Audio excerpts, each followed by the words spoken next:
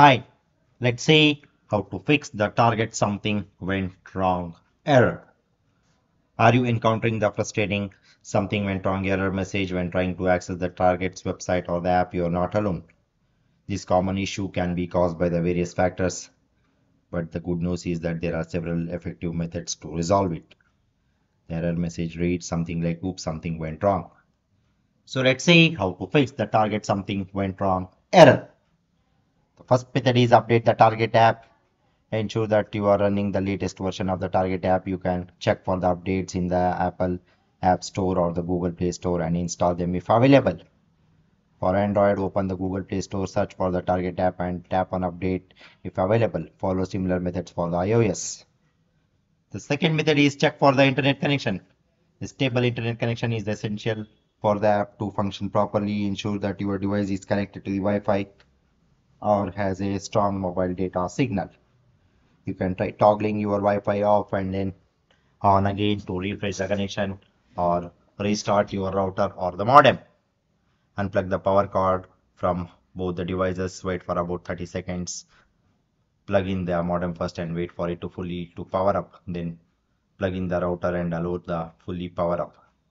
The third method is check the server status of the target. Check the server status of the target server if there is any kind of maintenance or some of the ad hoc maintenance is going on. If there is any kind of maintenance is going on, then wait for some time, then again try again later. The fourth method is clear the target app caches. Always try to clear the target app caches. If you are using Android, go to the settings apps, target storage app and tap on clear caches. Follow similar methods for the iOS. The fifth method is clear browser caches. Always try to clear the browser cookies and caches.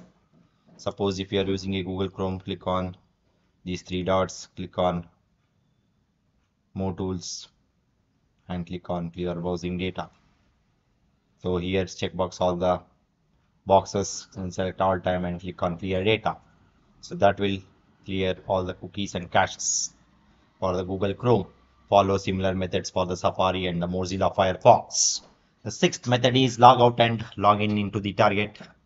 If you are encountering the persistent issue while using the website or an online service, a simple yet effective step is to log out of your account and then log back in. This process can help you to reset your user session and can clear any temporary discrepancies that might be causing the problems. Go to the target's profile section, click on the logout and sign out, close the browser or app, reopen it and log in with the username and the password.